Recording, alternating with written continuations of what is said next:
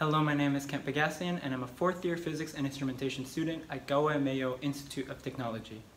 My final year project was the design and construction of a 3D imaging system using a commercially available Lidar, where this project was completed over 6 weeks.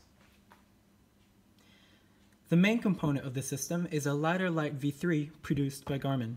It emits infrared laser pulses, reflects off an object, and returns to the emitter. By measuring the time between the beam is emitted and detected, and knowing the speed of light, the distance to the object can then be determined. An Arduino is used to both power the LiDAR and calculate the distance the beam has traveled before hitting the object. A red laser pointer is used to give a visual indication of where the LiDAR is pointing. A National Instruments USB DAC then reads the distances from the Arduino via VISA read, and this is done using LabVIEW. To create a 3D image, two stepper motors are used to move the LiDAR in both the horizontal and vertical direction.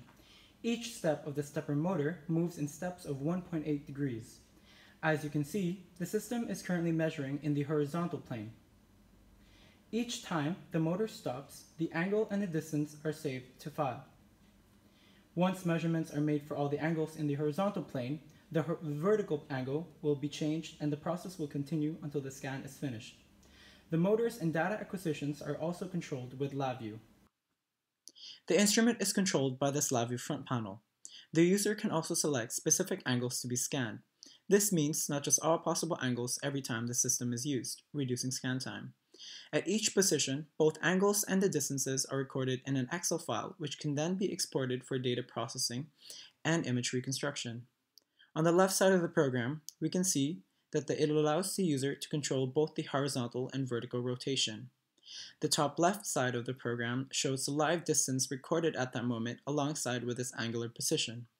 The top section of the program simply shows the controls for both the Arduino and the DAC connection, while the right side of the program shows the full and complete dataset with all the distances with their corresponding angular positions.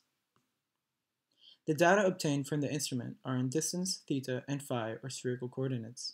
For the data processing and image reconstruction in this project, the data was converted into XYZ or Cartesian coordinates and plotted in MATLAB. These are some of the scans I performed with the instrument.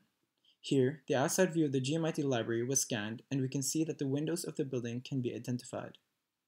For this second scan, we can see that the instrument was used to scan a person.